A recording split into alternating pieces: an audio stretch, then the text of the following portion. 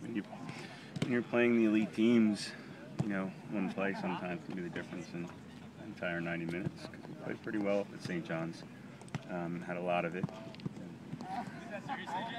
Got a lot of positive feedback from people who watch on ESPN3 about how good we were. At the end of the day, one breakdown, one mistake cost us the game.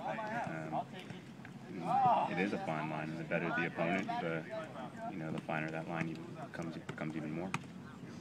This stretch here, Michigan, Penn State, and Akron, very little room for error against teams of this caliber. Yeah, this stretch started way back against Georgetown, though. So this is a good moment for us to kind of really learn and grow. I thought we've been admirable so far. Playing against a team of Georgetown's quality and man down for long stages and turning around and going on the road to Indiana and winning, coming back home and winning, playing a tough St. John's team on the road and being good enough to win but not getting the result.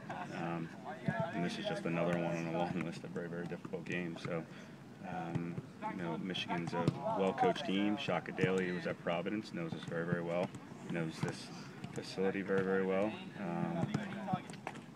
And he's just a very, very good coach. So Michigan's a program that's going to be very difficult to break down and difficult to beat, but we've got a good team, and I certainly think we're capable of getting a result on Saturday night. It's great to be on them, obviously, for this stretch here.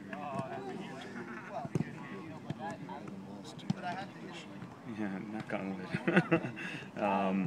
Yeah, I mean, again, home field is only what you make of it. And, I'm a big believer in if it's going to be a home field advantage, you need to have the support of your fans, and we've got to play well. It's good for us because we don't have to go on a road and get on a bus or a plane and go somewhere unfamiliar. But at the end of the day, a field's just a field. What makes it a home field advantage is whether or not you have your crowd behind you, you have your fans behind you, and we're energized and excited to play. So if people don't show up, it's not much of a home field advantage. But certainly this team knows how to win at Dick Dlesk, and we're going for it all on Saturday night. Do you feel this team's put a complete 90 minutes together? Yeah, no, we haven't put a complete 90 minutes together yet.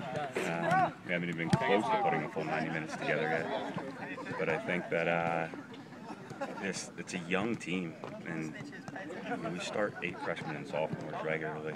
It's such a young group that I'm not surprised that we haven't put 90 minutes together yet. And I'm not quite sure, even when we do, if we're going to be able to replicate it right away.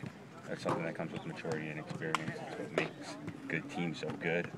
But every single game, this team gets a little bit better. And we gave up a soft goal against St. John's. It was the difference in the game.